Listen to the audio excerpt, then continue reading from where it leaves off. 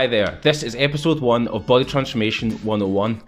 If you're new to my channel, I'm Nana of 00 Physique Creation and I'm an online body transformation specialist. Let's start off this series with what is probably a burning question for many of you, and that is, what is more important, training or nutrition? Before we get into this though, don't forget to like, comment, share this video and subscribe to my channel for more body transformation content like this. Okay, is training or nutrition more important? The short answer is they are both as important as each other if your goal is to have muscle definition by the end of your body transformation or to make it a long-term transformation going forward. Proper weight training will help you to at least maintain the muscle that you have. However, your calorie intake levels will be the main factor for you to reduce your body fat levels. Let's take a look at this picture as an example. Generally, weight training just helps to increase muscle size. However, if you actually want to see muscle better, as shown in this abs example, then you have to lower your overall body fat levels. This is why having the right nutrition and calorie levels comes into play. Many of you will know that we need a calorie deficit to lose body fat because it's 2021 or 2022, depending on when you see this, and you've heard all those fitness influencers say this by now. The problem with this is that many of you underestimate how many calories you're actually burning with your training, and actually how little this contributes to fat loss.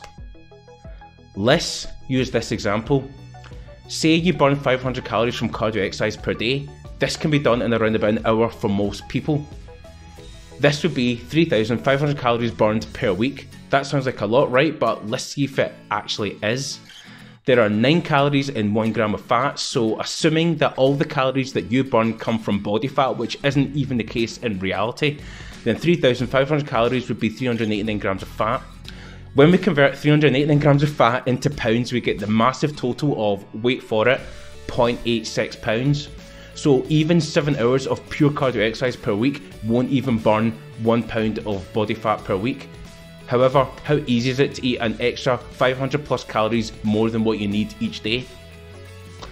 That right there is why being in a calorie deficit for long enough to get the body transformation that you want isn't easy to do, unless you focus on both your training and your nutrition.